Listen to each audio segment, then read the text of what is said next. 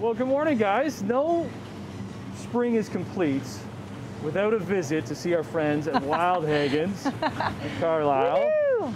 To bring some much needed color into our lives, and also to see our friend Vera! Hello! You okay? Let's go back a little bit.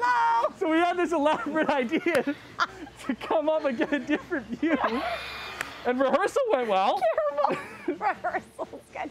I decided to take these guys up on our monorail, where we water our plants up here. So I thought it'd be really cool to do something different. Since Tim, one of his favorite experiences at Wildhagen's was our sweat room. So I had to try and top it, and I'm thinking it might be happening right now. I don't know, I think you did. Okay, so it looks so great in here. Thank you. You guys aren't open yet to the public. No. But you guys have been working hard. We've been working so hard. We have a lot of orders for the wholesale side. So we're going to be opening our garden center up May 1st. May 1st, okay, so that's a week Saturday when you guys are opening up. Yep, it's already coming up. What happens up here? What are you guys doing up here on the monorail? Okay, so up here, basically what we do is we take these hanging baskets, and this is how they get watered on a drip line. But what we need to do on this monorail is when shipping comes, we need to collect the plants, but we also need to make sure that these plants are getting watered every day. So we're always coming up here, double checking on all the flowers, making sure everything's good. Are you suckering these guys? Do you have to sucker these guys? So we cut them. We do cuttings, what we do, we top them basically, so that we trim them, so that, see how kind of perfect they all are? Yeah. So we actually do it with an X-Acto knife, every single one. How often are you doing that? So we've done it probably twice to make them perfect. It's a lot of labor involved in our plants, but we're Dutch, so we like everything very perfect. What's this piping? What's this piping I'm hanging on to? Okay, so that's pretty cool actually. This is our heating. So this is the hot water inside here. It's not hot though right now. So because right now the boiler is not on. Okay. So we have a new biomass boiler, which is basically like a huge fireplace. And the wood chips come in off a tractor trailer, the floor moves, and it moves all the wood chips into the boiler. The boiler goes and pulls it up into the fireplace, and it heats up all 50 greenhouses. It also heats up our workers' house, our barns, everything. Really? Okay, so when it's on though, I can't be touching it. It would be... No, you'll be okay. Yeah? I mean, not for a super long time, but... We're really just trying to knock Luke off here. Exactly, I see that. My goodness. Good work, buddy. Okay, well, let's take a break because as always, anytime we visit, Vera has the best ideas, and we're talking succulents, we're talking exotic plants, we're talking veggies, because I know we're still a bit away from putting things in the ground outside, but we can do plenty of prep, and that's what they're doing here at Wildhagen's, opening next Saturday. I'm on and live. What's great about Wildhagen's is things never suck. We always want to show off the wonderful succulents you have. They look like dolphins. Yes, that's the dolphin. Is that what it's called? It's called string of dolphin. It's so cool, eh? And it actually blooms, which I didn't really know, because I'm still learning about succulents, although I've been obsessed for years. I'm really starting to put them in different areas of the house. Sometimes if your succulent's not doing well and you find it stretching, or... That would be me. Okay, it's not necessarily you, it could be the location of the house, where the location of the plant. Windows for succulents? So the Echeveria, this style, doesn't like to be right in a window. That style likes to be about 5 feet away from a window. So if you, I know this is a lot of work possibly, but it could be fun. You could just move your succulents around. We take ours and we have them on the little bookshelf, and then we move them to the bathroom, and then we'll move them to another section of the house. Because some plants like to stay in one spot. You know what I mean? Because they get used to that spot and used to the light. They're homebodies. Right? But succulents like to move around a little bit. Yes. Let's re-up here. If you don't know, this is Vera, everybody. Vera Wildhagen, who runs the show here. Where can you find some of these succulents? Okay, so we're very excited. We just launched this line at Fortino's, so you can get them at the Fortino's flower shops all over. This is our new matte black collection, which we're really into because now people have a lot of the black hardware in their houses and stuff. These are beans. Yes, that's a happy bean, and that's our beachside collection. And that's a great little plant. See it starting to bloom? Yeah. It's very exciting. I didn't really know succulents bloomed. Can you believe that? Right. So what the coolest thing ever is, we had a whole bunch of those blooms, so we cut them and we put them in a vase, and they lasted for probably a month, those blooms. These guys right here? Those ones. This is orange bloom. Is this Echinvaria? Yes, so Echovira. Echovira. Echovira. See? Your daughter is Echo and you're Vera. I know. Echovira. Isn't that crazy? What do you got here? Okay, so these are pretty cool. These are succulents that we actually did ourselves. So you basically wiggle off a leaf from your succulent. This is the leaf, and you let it sit for at least like 3, maybe 4 weeks, and you're gonna start seeing roots. Then it turns into this. So once you start seeing the roots, then you're putting it in the cup? Then you put it in the pot, and that one there is 3 months old.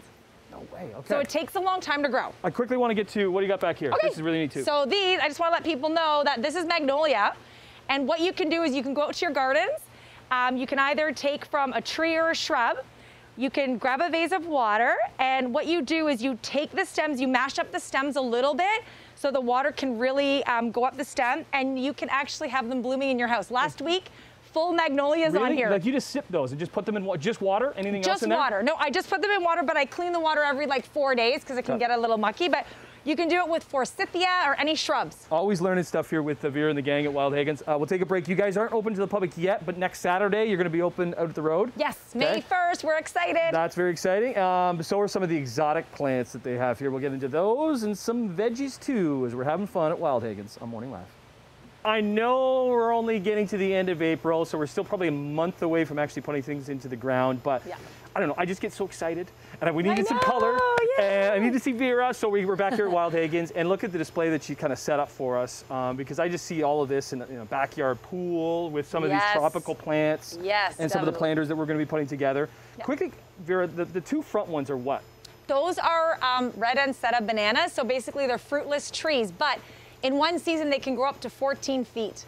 And they're spectacular. Like if you want to show, because everyone's going to be home this summer, they're such a great plant to buy because they're just going to be massive. Do you buy them like that big? So we have ones that are that big and we have ones that are smaller. So, I mean, most of the time I tell people just to buy smaller, meaning like 3 feet already, 3 to 4 feet. I tell them to buy those and then they can watch them grow. Are they sunshade? They can pretty much do anything. Just think of it like a tropical rainforest. What about my elephant ears? I got a set of these. I love my elephant ears. Aren't these spectacular? So these guys are a little bit older though, right? These are 2 years old, and I love them, like obsessed. You have one that's a little bit younger. How old is this guy so here? those ones there are a year old, and those are the ones that we'll be selling in the garden center, as well as the big ones too. But those ones are great. You can even overwinter them. I have a friend that overwintered his, and you should see it. It did fine. Yeah. Like mine aren't doing this well. But we were trying to find the perfect spot for it. I think that's what it is. It's like the perfect spot, the heat in the house, because it's super hot. Okay. So this is aloe vera. Okay. This is basically a house plant that you can bring out for the summer. So I was going to get you to make a planter with that. Sure. And then when the fall comes and the planter's kind of done, you compost the rest. Keep this in your house, and you can take this. I was going to show you. All you do is you cut this. Can you just show that to Luke so we can see it there? Yeah. So you just cut this. And look at all the good stuff inside. So you can use this on your skin, so you can put it on your skin. If anybody has a burn or anything, it honestly is amazing. Really? Some people even drink it, right? They make drinks out of it. If you cut that, how long would that last? Like you kind of need to use that pretty much immediately? Well, you can always put it in the fridge if you wanted to, right? Like it'll last forever, but yeah, so put it a little bit towards the back, maybe. Towards the back, not right in the middle. Yeah, it's not the centerpiece. Usually we do the middle though. See, you were used to that. Yeah, right? Okay. And then I was doing these kind of Mother's Day colors, so if you feel like these ones. Right. This is a really cool plant. It's part of the succulent family. So you're putting succulents in these hangers, right? That's sedum. That's trailing sedum. Which one? This one right there? We're starting to put that in our annual plant just for something different, especially for real gardeners that need something new to look at.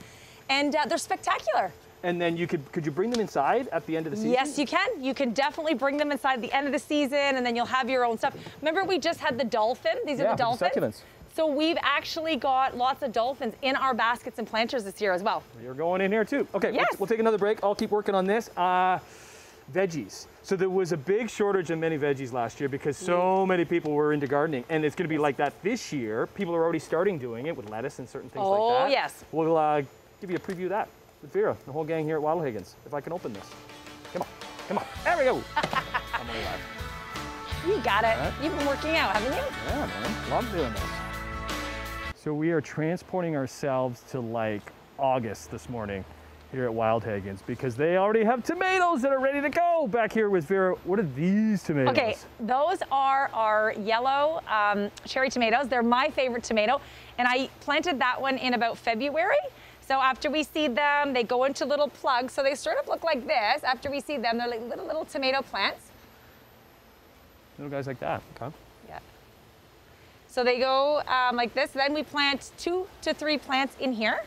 Got my little tag, I see. Right. And then, so now they're starting, so what is that? 2 months later, yeah. We've got Would you take tomatoes. this and put this in the ground outside or just keep hanging them? I actually... Because you have a greenhouse to hang them into, but right? when I have it on my patio, I actually put mine outside. They love the fresh air. And if you put it in the plant, do they grow down? Like, so this one here is a grape tomato. Right.